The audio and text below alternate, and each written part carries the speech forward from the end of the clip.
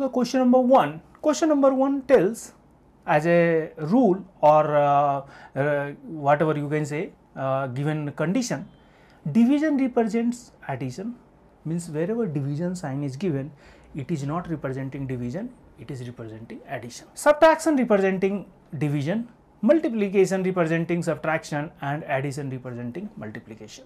Then find the value of this. First, replace the mathematical operation as per given. What we have to do? Whatever equation you got, first you replace or interchange the mathematical operations as per given conditions. Like here 96 minus 8 plus 12 divided by 4, minus will represent by division, this will by this will by this.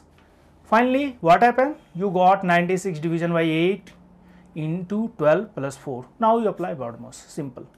No need to explain. No need to explain. You are all graduate people. Question number 2. If A represent addition, B represent subtraction, C represent multiplication, and D represent the division, then find the value of 38, 20B, 10C, 5D2. It looks like little complication, but it is not complicated. Only thing we have to just replace in place of A, B, C and D whatever given mathematical operations or arithmetic operations. Here question can further twisted if any of the alphabet representing not only mathematical operations, it representing something else. Like if I will tell A represent addition of first 5 even number, and what is happening here?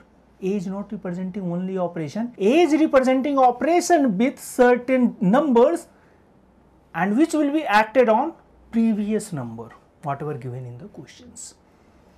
First, replace the alphabet with mathematical sign as per instruction. 30 plus 20 minus 10 into 5 divided by 2.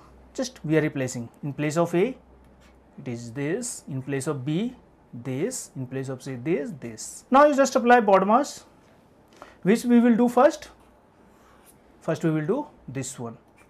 Next we will do this one. Next we will do this one. And next we will do this one.